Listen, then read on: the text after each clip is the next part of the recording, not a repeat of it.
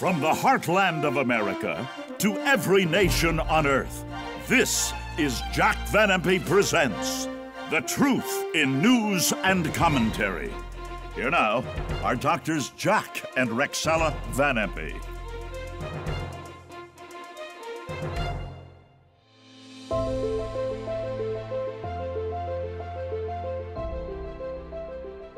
Hello and welcome to Jack Van Impe Presents. There is so much going on in the world, and we're so grateful that we can come into your home or wherever you watch the program and enlighten you with some of the things we don't hear maybe locally in our newspapers or television. And World Health Organization says Ebola outbreak could last forever. Well, you know, many Christians today believe that we are approaching Armageddon. Whoa, that word means something. And that the four horsemen, you know, there are four horsemen that Jesus gave in the book of Revelation, four of them, that would point toward Armageddon. What does it really mean, Jack? Everybody wants to know. It's the greatest time of war in the history of the world. We talk about World War I, World War II, where 50 million died. Well, World War III, as Pope Francis calls it, is what the Bible calls Armageddon, Revelation 16:16. And we're going to see 1/2 of the population of the world die during that time.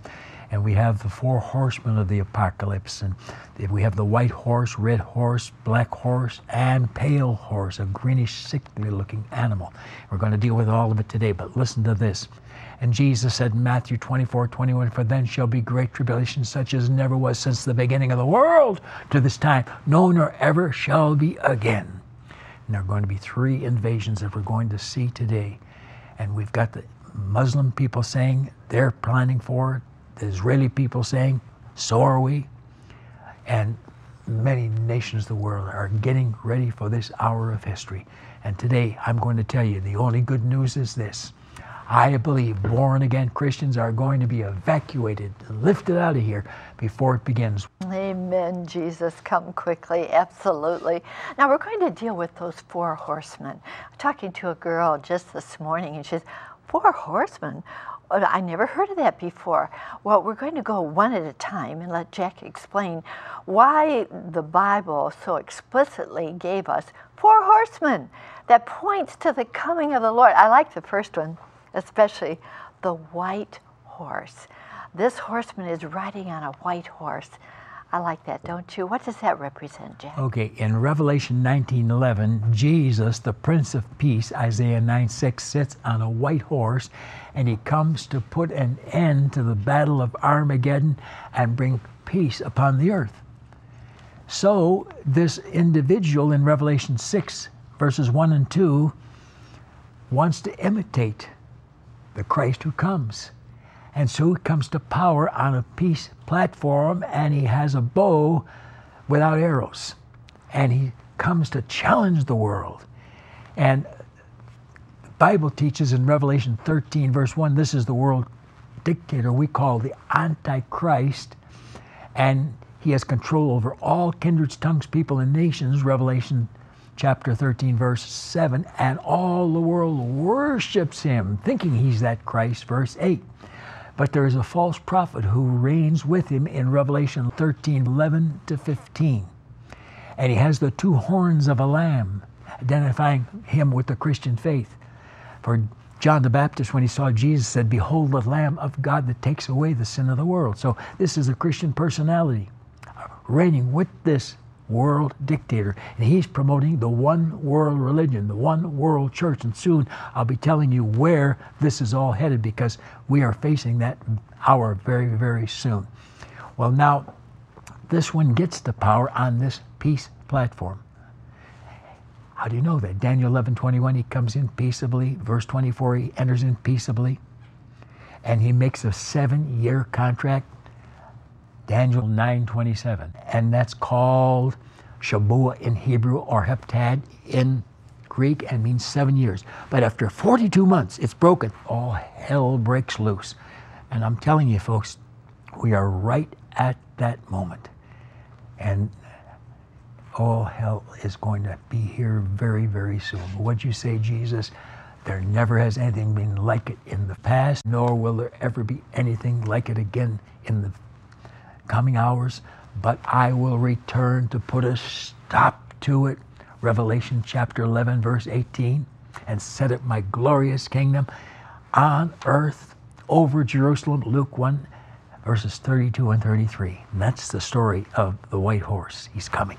Well, there's that white horse trying to set up a peaceful government that's worldwide, and we have the 10 division world empire. It fails.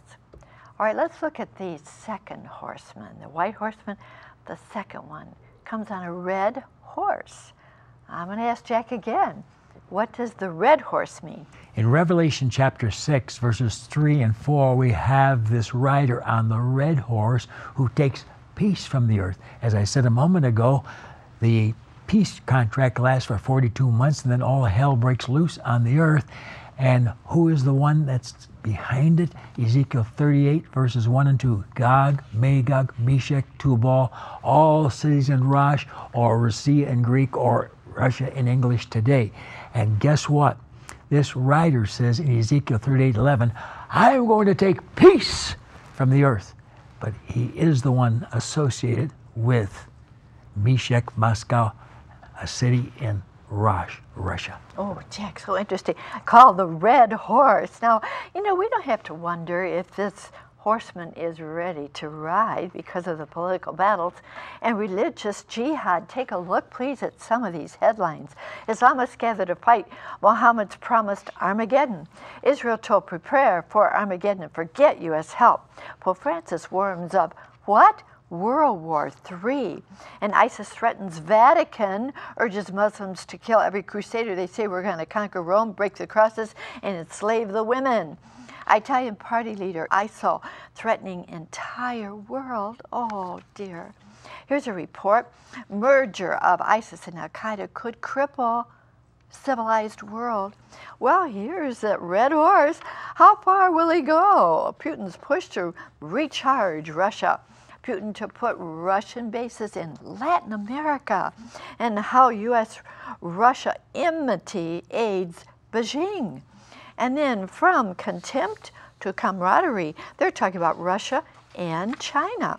And U.S. Admiral China to have nuclear missiles on subs very, very soon.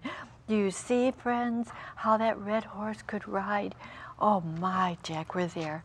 Now, Russia and her Muslim allies, found in Daniel 11:40, Isaiah 17:1, Ezekiel 38:5-7, and Psalm 83 verses 5-7, are defeated in Ezekiel 39 verses 1, 2, 12, and 13. 7 months it takes to bury the dead, and every available human being is at the job. And then China comes down, the great hordes from the east, Revelation 16:12. The Bible is so clear, and that's why these guys are really friends now. And they're going to come together. They have signed the Shanghai Agreement Treaty, where Russia and China will fight together. Now, this will be the bloodiest battle in history. Revelation 14, verse 20 says that the blood flowed to the horses' bridles by the space of 1,600 furlongs. A river of blood 200 miles long. That's the length of the nation of Israel.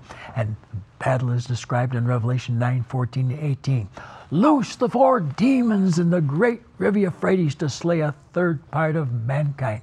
And the number of the army was 200,000, 200 million. And by these 3 was the 1/3 part of men killed by the fire, smoke, brimstone, atomic warfare. Oh, folks, God help us as to what's coming. Thank God the rapture will be here, and we'll hear the cry, come up hither. Revelation 4, when it'll sweep through the heavenlies in the twinkling of an eye. 1 Corinthians 15:52. That's our only hope at this point. Jack, I'm going to go on to the third horseman, the black horse, global financial destruction.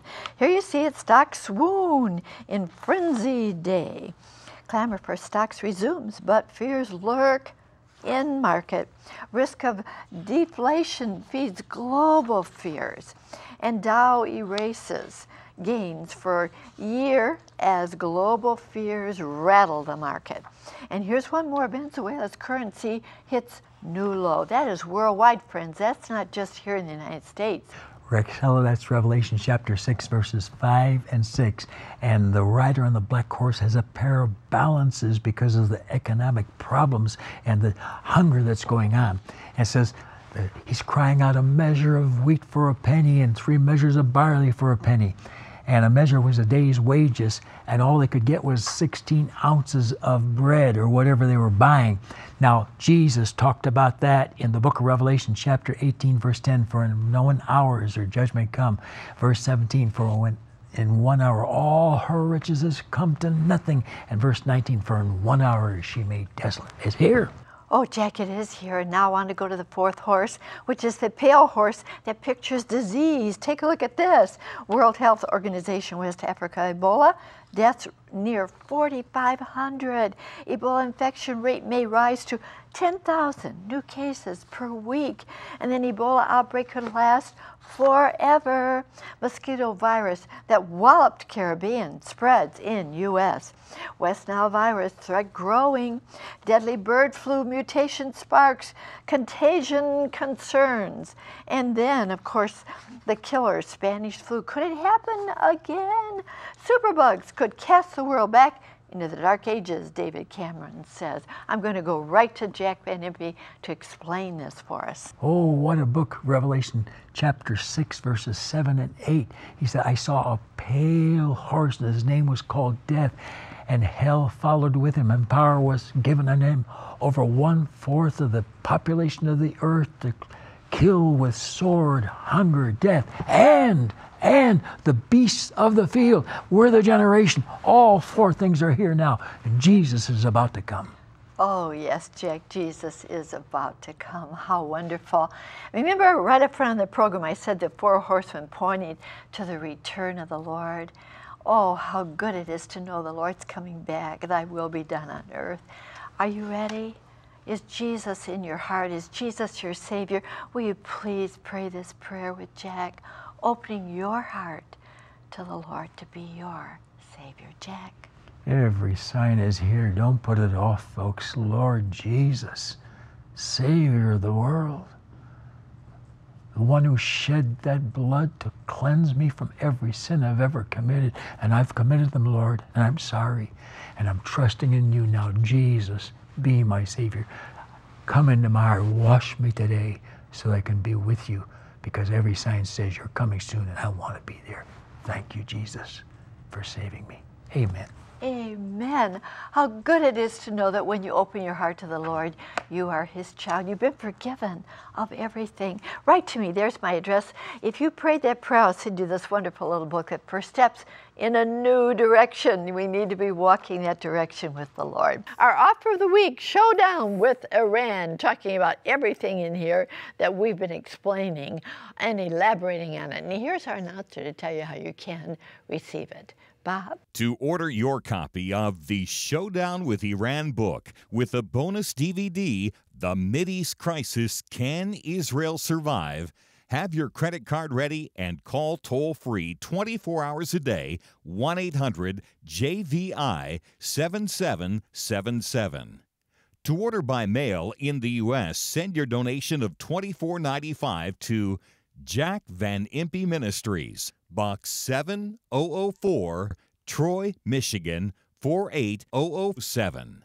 In Canada, send your donation of $24.95 to Jack Van Impe Ministries of Canada, Box 1717, Postal Station A, Windsor, Ontario, N9A 6Y1. Oh, thank you, Bob. I do want you to have this in your home. It's so very important because, you know, the threat of war with Iran is growing every single day, and you need to know all the details.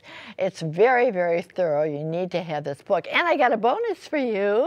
We're going to be talking about Israel also, as well as the Mideast crisis. Oh, please, make the call or write to us, Showdown with Iran. And my bonus, Can Israel Survive? If ever we needed to be looking up and talking to the Lord, it's now.